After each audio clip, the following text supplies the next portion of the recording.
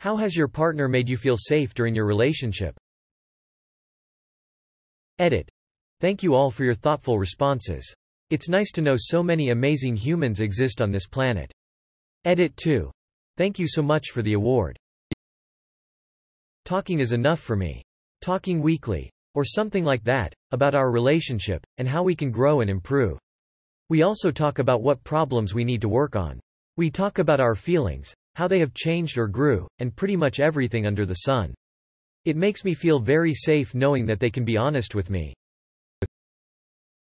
He doesn't leave. He has never walked off in a disagreement. He would refuse to leave when I would tell him to in the early days, before I learned how to communicate. That's the big one for me. He's a very steady, predictable man who very rarely raises his voice and meets everything logically. His steadiness has given me the safe space to learn to shed the chaos of my childhood. He allows me to fuck up without big negative consequences. Even if he's in a terrible mood, he will reassure me, explaining he's just annoyed from work or whatever, as I can't seem to shake that a man throwing off angry vibes is a frightening thing. I can't even describe it. But in nearly 10 months he's never once raised his voice. Or given me the silent treatment. Or got Larry when drinking. From an ex-husband who would drink heavily and suddenly look you dead cold in the eye after dancing with you and go, "I fucking hate you. You are a cunt," and then proceed to hit things and rage. I cannot describe how bloody peaceful it is to spend time with a man who cuddles you and lays his head in your lap while you stroke his head. Who strokes your hair while your head is on his shoulder and kisses your nose when you look up at him. There was a woman at a table at Target handing out candy and anti-vax propaganda. I had just started treatment for cancer, and my immune system was shot. Without saying a word, husband gathered up all the woman's cards and pamphlets and threw them in the trash. Red heart. Less grand gestures. He's always there, helping. A guy who takes out the recycling and cooks dinner is one who will have my back in other ways. Reminders that he loves me, all the time. Asks me how my oncology visits go and how my immune system is doing, so he knows how affectionate to be. He does a lot. But the one thing that really stuck out was when I'm highly anxious. I don't tell people my problems. I like that people think I'm confident and dependable, so I keep my issues to myself. But when there's a situation that people expect me to take care of and I am starting to sweat myself, my partner puts one hand behind my back and rubs it a bit. Sometimes scratches my back or the back of my arm. I feel really safe and reassured. I like that he seems to be the only person who can tell I'm starting to get uncomfortable. Frequent check-ins and discussions about our goals and future. My husband is more outspoken than I am, but also understands that sometimes it takes me a little bit to process how I feel about something.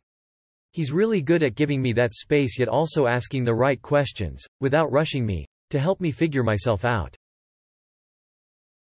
Emotionally, he showers me with affection and affirmations that he loves me and only me. I've always felt secure in our relationship. Physically, he's very competent at inflicting violence when needed.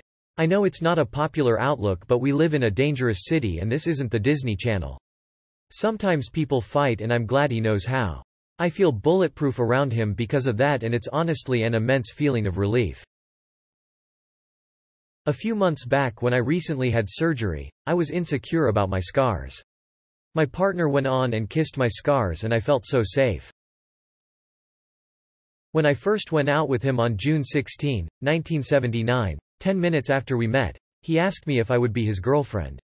Then he said, "That means I don't see anyone else and you don't see anyone else."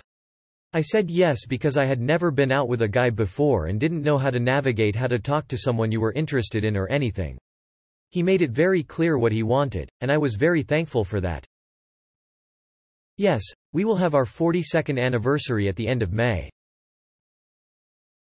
He took care of and supported me during very unsure and difficult times in life, kept me calm and brought me to urgent care when I broke a bone, sat with me and my family in the hospital while we said goodbye to my grandmother for the last time. The list goes on. His love and support mean everything to me. He's repeatedly shown himself to be reliable, reasonable and trustworthy in everything he says and does. He's always showing me how much he cares for and loves me. I feel safe knowing I can talk to him about anything and there's no judgment, only understanding. It's hard to describe. He is my safe place.